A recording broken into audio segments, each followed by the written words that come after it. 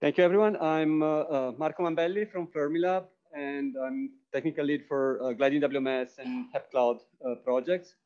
I'm here to present actually the work of a big team of people collaborating the project. So big thanks to Brandon, Bruno, Hanwu, Kyle, Lisa, Patrick, Shreya, Steve, Vito, and Andrew. And let's get into the work. So first, you know that to go from an experiment to the actual plots, or even before to plan the experiment, a lot of computing is involved, and a little bit of nice history pictures. So at the beginning, there were some dedicated machine rooms. Then there were not enough. We went to computer center with clusters. Then we started sharing resources across different places. And up to here, things were in different places, but a paradigm that worked fairly well for the submit infrastructure is this distributed computing. So all these resources are dedicated for experiments with similar requirements. So they are shared, but they all can run easily a lot of small jobs on kind of Linux machines, basically. And we have been using, we heard already about GlideinWMS. So this pilot-based and pressure-based system. So pilots go into the system, reserve the node for a little bit, sending pilots everywhere, and maintaining pressures allows you to use all the resources efficiently. And this is like a schema of GlideinWMS that we have heard already, and Condor is involved a lot in it. So basically what GlideinWMS does is creating a virtual cluster, start these everywhere on the resources. And you have people from different submit nodes that they can use these virtual clusters. So problem became more complex using clouds and supercomputers to use these models with pilot-based and pressure. First, because clouds are on demand. So you can send as many pilots as they want, they will run it, just charge you more for it. So maintaining constant pressure doesn't work anymore. And you have to take into account budget and cost optimization. So try to reduce the cost. Supercomputers have allocation. So even though you're not allowed to use all the resources, you have to book them in advance. Or each of them is one of a kind with its own peculiarities to make things work. Built for specific scopes, sometimes not really ideal for HTC style jobs. So we are proposing this new system, HEPCloud, that is built on existing technology. So it's built on GlideinWMS and Condor with a lot of things. It's a portal, so you can use to run jobs on different resources and take care of job routing and resource provisioning. It's also a software, the specific part, that decision engine, that box there, which can implement also business rules. For example, optimizing the cost when you run when you bid on AWS for resources, and creates this figure of merit that's a multidimensional optimization that take care of where it's better to run or reserve resources. And then the facility, right, helps also the different experiments to onboard on different resources and deal with the heterogeneity with it. So here you can see that, so we use Condor still to submit and run the jobs everywhere, sometimes directly without using Glidein's pilots, sometimes using pilots with the classic GlideinWMS system. There, the provisional one is GlideinWMS factory. And sometimes trying to go in new computing resources. You hear later about efforts with Theta.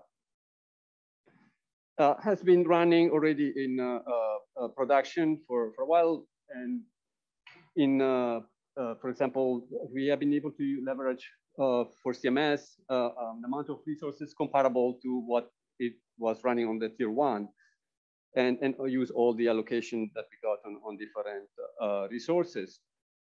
And it's working fine also with more workloads that are more intermittent, like Dune on G-2 have more bursts of use, and still was able to run them.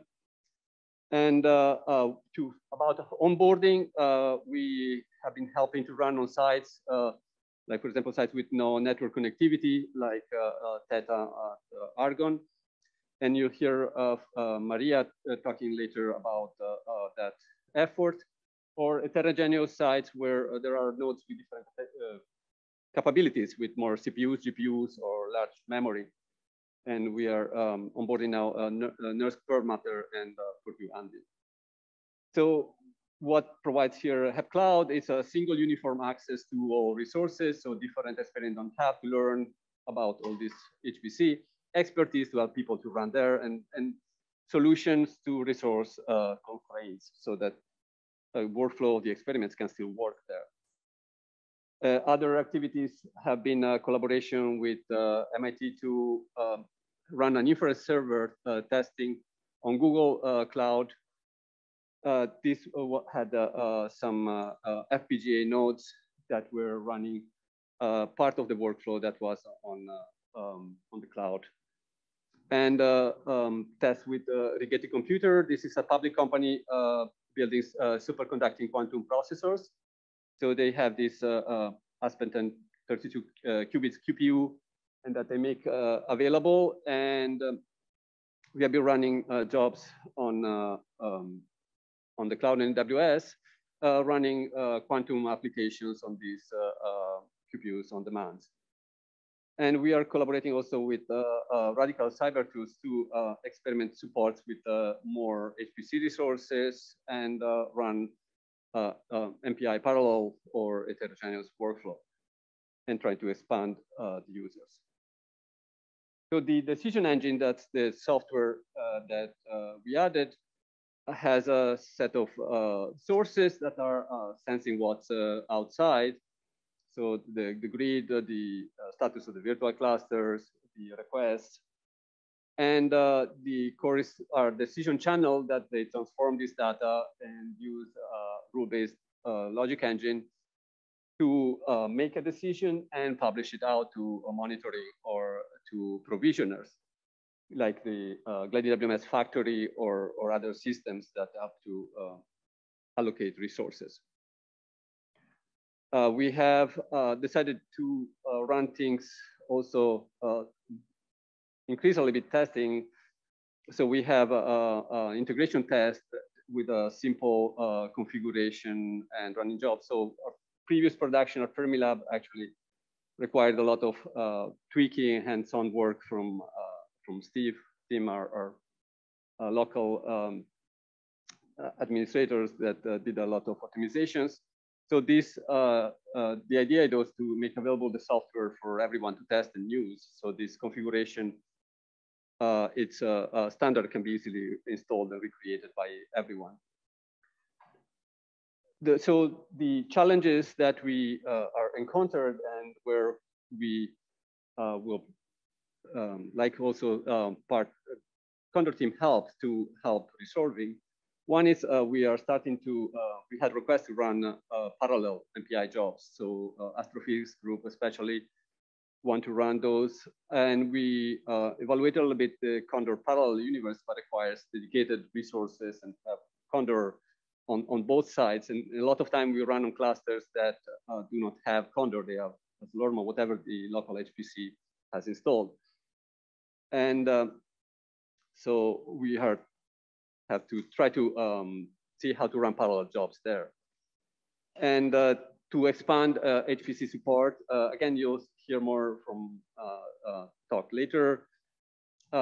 Nodes that have limited network connectivity, there are some initial solutions like Split Starter and Lumberjack from Condor, but they will require additional changes, especially in helping in moving files around.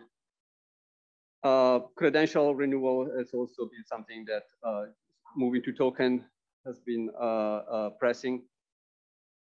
So how to handle that.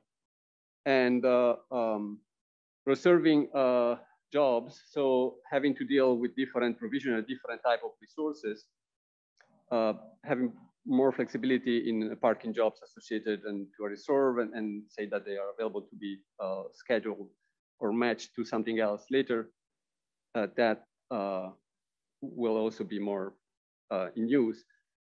And from our site admin, especially side of HEPCloud, we have requests to try to maintain more stability with things like BLAP. We have been using a lot the grid batch system with these resources, which HPC, and changes in the incompatibility in how this work and between versions have been making a little bit difficult to adapt. And easier to debug HTCondor C configurations. So the configurations sometimes is a little bit cryptic with a lot of escaping and quotes. So I'd like to end with give you some links. So HEPCloud is a totally open source project on GitHub. We welcome you to check it out and collaborate. RPMs are available. And we have also instructions and especially to reproduce the simple configuration that kind of reproduce the functionality of standard GlideinWMS system and allows to expand from that. So I'd like to thank everyone and open to questions.